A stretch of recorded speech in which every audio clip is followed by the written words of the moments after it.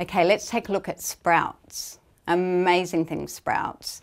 I mean, you know, one of the big considerations with them is they take up so little space and provide such an abundance of nutrients, and they are actually incredibly easy to do yourself.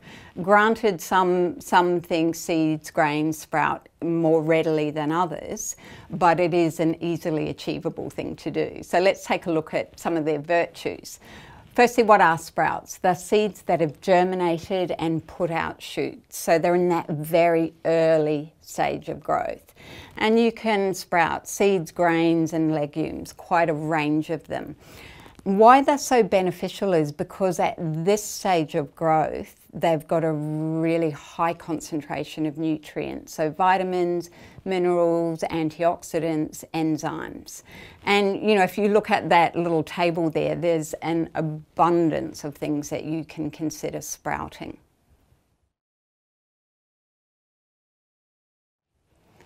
Okay, before we look at the energetics and composition of the sprouts, I just want to draw your attention to the little text box up the top of the slide. And there's a link there you can follow to the website of the Sprout Man. In fact, you'll probably have to copy and paste that link into your browser. The Sprout Man, which you would imagine by the name, is a chap who is very involved in all things sprouting. So there's some really interesting and helpful information on the website. And the Sprout Man, you know, started up his sprouting business back in the 70s and has continued. He very sadly died in a car accident a few years ago, but his sons have carried on his sprouting legacy. And there really is some very interesting information on there. So if you want to get into sprouting, it's a good go-to place.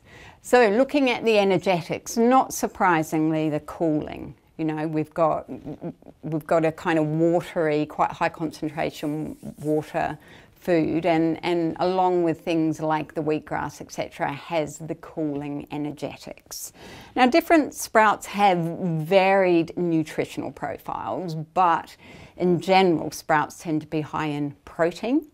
Really quite, you know, given the smallness of the sprout, really quite significant amounts of protein.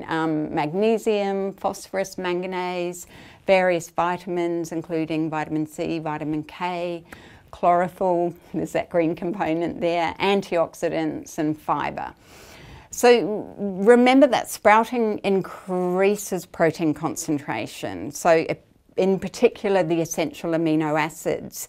And this is where you can consider, you can look at a sprout and think, oh, it looks quite insignificant, but you can sprout grains like wheat, for example, use a good organic wheat grain, and sprout it and make a seeing bread out of it, which is a lovely kind of moist bread-like texture.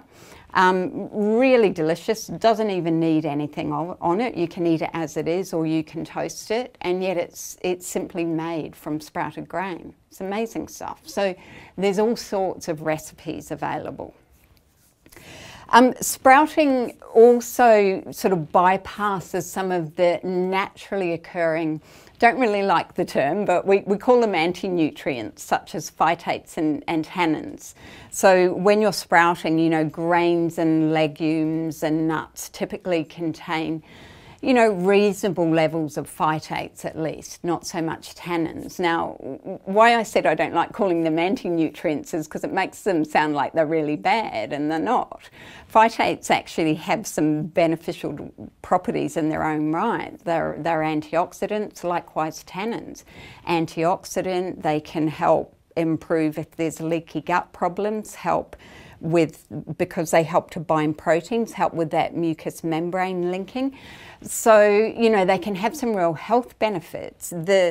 Why they're referred to as anti-nutrients is that because they really like binding to things, they tend to bind to minerals like calcium and iron in food. So they can decrease the absorption of those minerals. Now the point to that is that you don't not ever eat foods that contain phytates and tannins. It's just that you think, well, I'll have a mix of foods and I won't necessarily include them at every meal. Also in some of your other lectures, you'll find out about specific ways to prepare grains and etc. to reduce that phytate content. In the meantime, sprouts, they're naturally reduced, and so what that means is that the other nutrients in the sprout can be more readily utilised. If you enjoyed this video, please give it a like and subscribe below so you don't miss any future content. To learn more about CNM or its courses, head to www.naturopathy-uk.com.